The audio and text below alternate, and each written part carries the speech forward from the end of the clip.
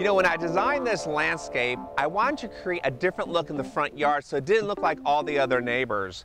And so what I decided to do was create a double row of hedges. You know, the house is exposed, it's a corner lot, but at the same time, I want to soften the house. Not only soften the house from the street, but also from the view from the house so you don't look at the street and see the paving. So here's what I did. I first started off with a hedge, which is holly. This is called Burfordi Holly, actually Dwarf Burfordi Holly.